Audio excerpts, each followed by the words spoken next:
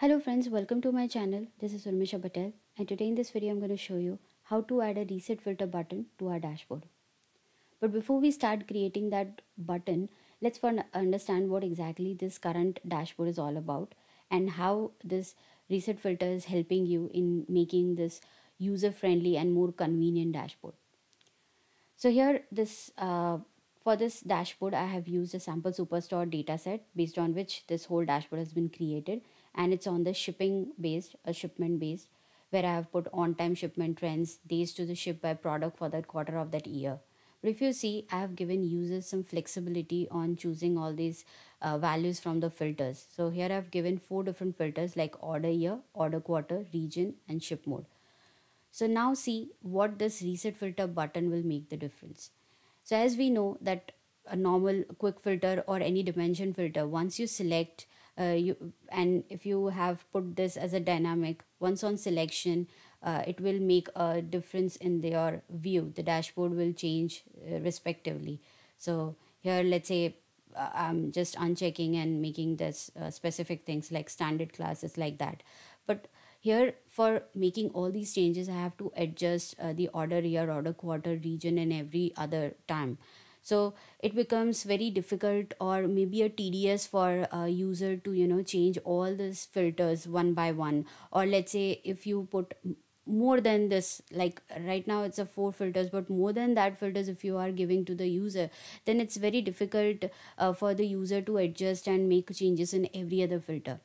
So what this reset button will do is once you click, it will move back to that normal position. So right now, if you see the ship mode, whatever you made a change is again back to that, the one which is at the first view, which means the default view, which was having the ship mode as all. So by this, you can say that it helps the user to it minimize the user's selection for the filter, or maybe the tedious job that I was saying. So better you make or design such kind of a layout that are more user friendly and make the user comfortable and convenient for them. So let's create this reset button in our another order detail dashboard, which is some where you can see again it's based on sample superstore dataset, where you can see this 6 different filters are here, like region, order date, state and province, city, category, and segment. So when you have 6 different filters, it's better you give a reset filter button so they can adjust, and it makes the whole lot layout a very convenient and more user friendly. So let's start creating that in few simple steps. To create this, go to your new worksheet, click on that, and now here go to the analysis, click on create calculated field. I'll name this reset filter button as reset field, and here I'll simply name it as reset. So nothing big, we are just making a button view for that. Just so click on apply and OK. You'll see this reset field is ready. Now simply drag this field and put it on the text. You will see the reset is ready. It's simply a text field. Now right click over here, go to the format, and here in this shading, worksheet will change and make it like simply a little gray. Okay, so this whole lot difference. So now the overall sheet is now become the gray. So you will see the background of this reset becomes gray. And then again right click and yes, go to the format again, and in this worksheet right now it's a gray, will change and make it as white and make it bold. Again change the size of that, and I'll put it like 11 somewhere. Okay, so that's how our button is ready. If you want to add a border over it, you can add it as per your choice, but right now I want to keep this as it is. Now what? Now the next is we'll go to that order sheet, sorry, the order details workbook, wherever you want to place this. Now simply this was a sheet 30, but let me rename it and make it reset. Okay, so just simply I'm renaming the sheet so it's become easy now. So this is our reset sheet worksheet, and we will drag simply and put it somewhere over here. Let's say just I'm adjusting right now, like drag it and place it somewhere over here. Again, go to this more option and uncheck this title. So we don't want the title out here. Adjust the size here a little bit. Just arrange it. I will place it somewhere over here. Let's see. We'll place it over here. And now again go to this more option, and here for the fit, I'll change and make it entire view. So it will adjust by itself. Again, yeah. Okay, now we'll go back to this sheet, and what next we'll do is right click over here, go to the format, and from here, alignment, I will make this alignment as in the middle. Okay, again in this, and now if you see, oops, this is on the audited, now it's adjusted, because right earlier it was a left alignment, now it's become in the middle. So it's now it's good that it's just in the middle of that box. You will see this is our reset button, but if you click there, it does not make any difference out here. But how to make it dynamic? For that, simply you need to go to the dashboard, and here go to the actions, and here click on add actions. Again, it should be a filter, so filter action. And now in this reset, the source sheet is the reset. Okay, so uncheck rest of them, and here on the run action, just make it select. For this, we'll say reset filter button. All right, so this is what we name it for the filter action, reset. And the target sheet would be the product detail sheet, so the changes has to be over here. And here in clearing the selection, it will show all values instead of keeping the filtered value. And for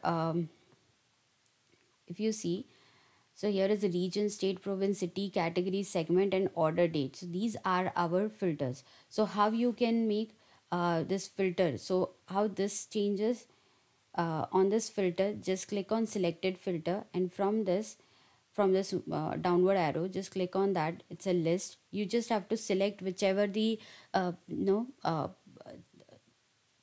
reset filter will impact, or the effect should be seen on those filter fields. So here, as we know, there is a category and segment. So let's say I just select only the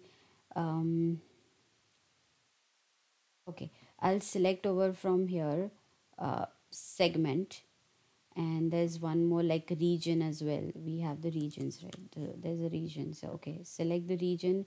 Then there is one more, says the state and province, right? State and province. So I'm just selecting right now only three of them. You can select all of them as per your choice, but right now I'll just give it a three of these selection, and just click on OK and OK.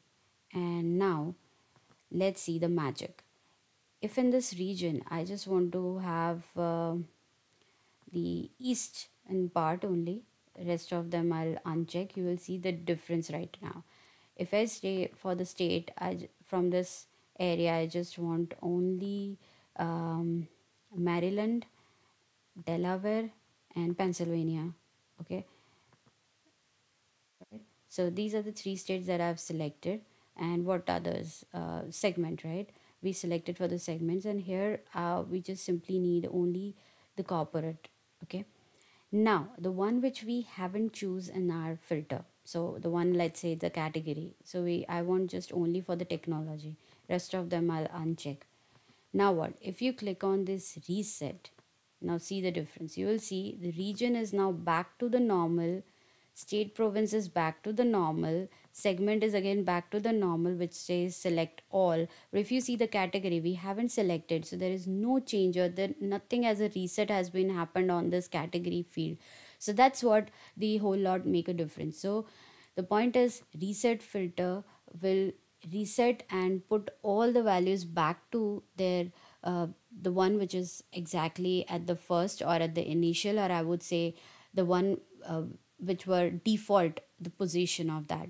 And it again depend completely on whatever in the dashboard filter action that you have put on. So if I again show you what exactly were actions we have defined there. So that what we named it is reset filter button. Now go to the edit, and you will see be applied, the source sheet is applied on the reset sheet that we have just created, and the action was on just on selection, but the target should be on this product detail, the detail field, which is right now the view which is showing that's a detailed sheet. But on clearing, once you select that sheet, what happens is it should show all the values should be shown. And what and the filter are the selected field. If you see the all, then whatever the fields, it will be selected all as default. But right, as in selected fields, you can choose a specific, you can choose all of them, it depends again on you, but it says a selected field. So that's how in a simple few steps you can have your reset filter button, which gives an edge, and it gives edge to your own design layout, and give it a overall impact on user experience. So definitely try this, and I would highly recommend to add in your dashboard design layout. Or if you haven't put so far, then suggest uh, your product owner or manager, whosoever is you are working and delivering this. It helps in overall user experience. I hope you like this video. If you really like, then do like, share, and subscribe to my channel for more such video. Till then, happy learning.